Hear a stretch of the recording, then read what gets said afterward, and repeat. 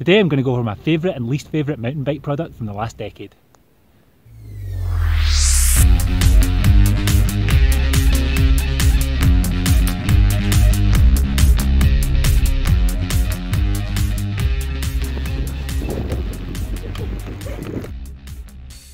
Let's start with the positive bit. My favourite product from the last decade is in fact this New Zealand Trail Fund riding top. Now, it's my favourite for a lot of reasons. One of them is that the profits made from it go into rebuilding trails or building trails, which gives us all somewhere extra to ride, so I'm happy for them to make extra money. The other reason is it's a really robust top. It's been good in summer and winter and I really have no complaints about it. Quite often I lose a bit of stitching on my tops.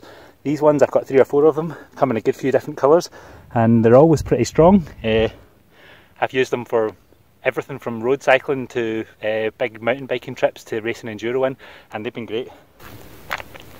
So this is my favourite product from the last decade. Before I go any further, I should mention that there are other companies who like to donate some of their profits to mountain biking projects, and one of them is based just down there, is Ground Effect Clothing. Those guys are awesome and they make some really cool stuff as well, so try to support companies that do that sort of thing. It makes a big difference to how many trails we've got to ride, and it's well worth it. So on to the worst product. Let's see if you can guess what it is. This product is only there on your bike to make your bike more reliable. It's not one of those tyre sets like a Cushcore, nope. It is in fact a chain device, or chain guide, or whatever you want to call them. And it's probably the only product that I have ever used that's given me an actual emotional reaction because I hate it so much. So here it is, the worst product I've ever seen in the last decade, possibly ever. It's this E13 TRS Plus chain device, and it was released in 2015. Now you can have a look at this is the Chain Reaction website page for it, where it gets 1 star, and every single review says that it's terrible, that the clip pops open. Now I'll just do it the easy way and let you see this. So this little clip here pops open every single time you don't want it to. The idea behind the clip was basically so that people could take their chain out if they didn't want to use tools. So I guess if they had a really high, if they were maybe on the 1 in 10,000 bikes that has a high chain stay that goes over the top of the chain, so that the chain doesn't need to be opened anyway to get it out.